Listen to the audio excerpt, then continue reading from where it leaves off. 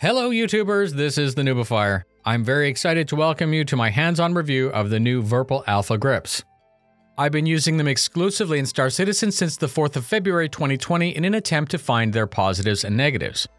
I've been testing different bindings, playing with the configuration software, testing basic flight performance, dogfighting, mining, landing, taking off, and of course atmospheric flight. The reason this review is 5 days after I receive the product is that when I make a review for the community, I am aware that people will choose to buy or not to buy based on it. 2 grips in this price range are an investment, and it's best that you have as much information as possible. I mainly focus on very high-end gear, so one would expect that the build quality, performance, and function at this level are also very high. In this market, at this price bracket, we as consumers should expect the very best, and it is possible for a company to aggressively refine a product through feedback and experience. Let's begin. This product is a combination of the Constellation Delta grip and the MT50 CM2 grip. I have the Alpha grips placed between them to illustrate that point. VIRPIL did something quite odd when they first launched their MT50 set. As a brand new company, much to the shock of the hardcore flight sim pilots, they released a mirrored set with a left and right grip option. They were looking to hit the developing space sim market. At the time and even now, it seems to be a great idea with no negatives. The hardcore flight sim pilot can buy a right-handed grip and a gimbal. The space sim pilot can get a matched set left and right with gimbals.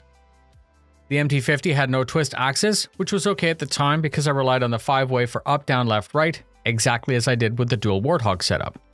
It had a flip-down trigger and a brake lever. This was a clear step up from what I was used to, and it was my first exposure to a great gimbal. The Delta was announced as the product that would break the mold and appeal primarily to space sim pilots.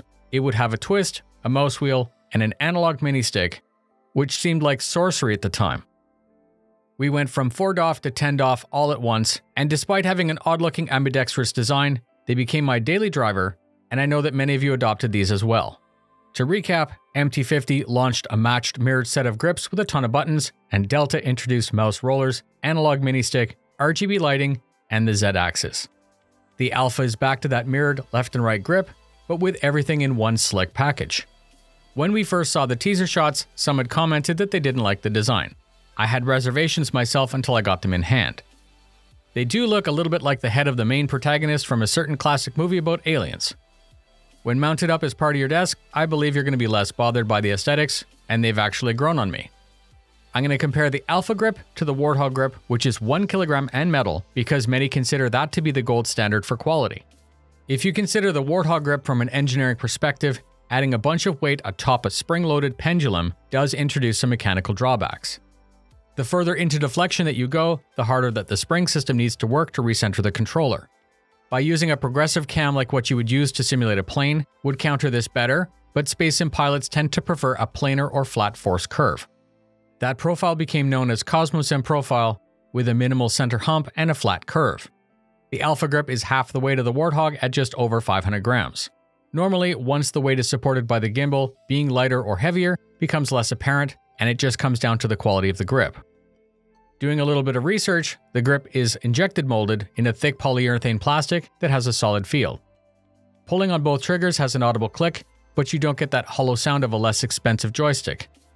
After a minute, the casting reaches your body temperature, and the grip shape has a natural relief that conforms to your fingers. The updated adjustable wrist support fine-tunes your grip to accommodate many hand shapes, and then they also moved all the hat switches within easy reach. My wrist support is set to 3/4 of the way up, and I have normal-sized hands. Just like the CM2 throttle, there's a comfortable diamond pattern grip, no sharp edges, and the panel gaps are okay. The trigger, flip trigger, and brake lever are all metal finished, in a darker shiny gunmetal, again all within easy reach. The threaded metal collar is anodized black and is attached through the Z-axis mechanism. It has an updated diamond knurling pattern, similar to the grip, to help you tighten and loosen it.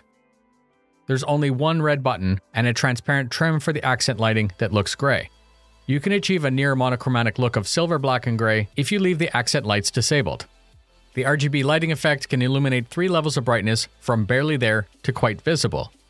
Maximum brightness won't illuminate your room or keyboard, and you can choose from scales of white, green, red, blue, cyan, or magenta.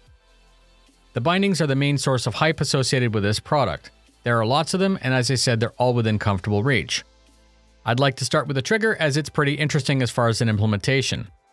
It's comprised of two parts, a flip trigger and a two-stage trigger. The flip trigger has 2 binds, and the main trigger also has 2 binds for a total of 4 per hand. Binding number 1 is active when the flip trigger is stored up and goes off when it's flipped down.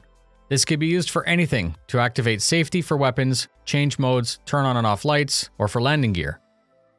Binding number 2 is active when the flip trigger is pulled, with a nice click that can be felt and is slightly audible. Binding number 3 and 4 are the 2 stages of the main trigger that work like any other joystick. The first stage occurs almost immediately when pulled, and the second happens at the end of the pull when the trigger bottoms out. If you keep pulling the flip trigger past binding 2, you'll progressively hit 3 and then 4, resulting in a 3-stage trigger. I think this is really cool, and once we have more than 2 weapons groups in Star Citizen, this might actually turn out to be a major bonus. Bind number 5 is the push button associated with the analog mini-stick. Binding number 6 is the push button opposite to it. Number 7, 8, 9, 10, 11 is the middle 5-way castle switch. Number 12 is the red button. Number 13, 14, 15, 16, 17 is the 5-way pyramid switch. Number 18, 19, 20 is the side-mounted 3-way. 21 is the mouse wheel push binary. 22 is left blank. 23 and 24 are the mouse wheel binary encoders, which can be set to fine-tune mining laser output, modulate zoom, or anything that has a plus-minus reset. Number 25, 26, 27, 28, 29 is the 5-way thumb switch. Number 30 is the lower pinky switch, which I use for Discord push to talk, and this is bound on both hands so I can still talk easily when doing something else like typing or using the mouse. And binding number 31 is the binary bind that's on the brake lever, which also has an analog axis. The analog bindings are the analog brake lever, the analog thumb switches, which is X and Y, plus the Z twist axis. Like other VIRPIL grips, the Z is built right into the handle, with a good centering mech and a solid return spring. So if you're running 2 alphas and factor in the gimbals, you have 12 bindable axes, 6 5-way hat switches, 2 3-way hat switches, 12 buttons, and 8 trigger stages at your disposal without moving or breaking grip in both hands. It's insanity. Mine are a pre-release pair without serial numbers, and I was asked very nicely to not do what I normally do and expose the interior for the exposed video series. VIRPIL expressed that mine may not be the final or representative of what you'll get internally, so I respect their wishes. I imagine that it would be very similar to their newest grips with the updated blueprinted circuit boards and favoring screws over hot glue. I'd like to get this information out to you even if I need to buy a third one in the future for testing. I know from the social media traffic that I wasn't alone when VIRPIL made the announcement of the alpha with that darkened picture that didn't really show anything. I became interested and excited about what this would provide us the more we saw it. Delta had fewer buttons than the MT50, and it wasn't just the reduced number, but also the type, including the brake, the thumb pad, the push-to-talk, and the 3-way side rocker. Delta brought thumb switch, mouse wheel, and twist, which were much better suited for space sim pilots, despite those drawbacks that were caused by the upgrade. So today, I can confirm that they have seamlessly combined everything that we wanted in a single pair of grips.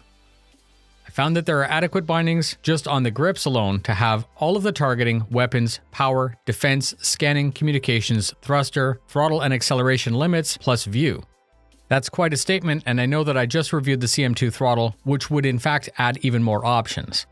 The reason I said that is if you're on the verge of upgrading your controllers, consider just getting the gimbals and grips, and in the future, if you decide that you need more, that's when you invest in a throttle or the button box. As we get more features and requirements, it's nice to know that everything's within reach, and we've seen the teases for the button box that expands the throttle even more. I'm not partnered with them in any capacity beyond a guy who makes videos for you, so I have no insider information on any of the release schedules. Hopefully I'm given an opportunity to review it, especially if I can saturate the current bindings at my disposal.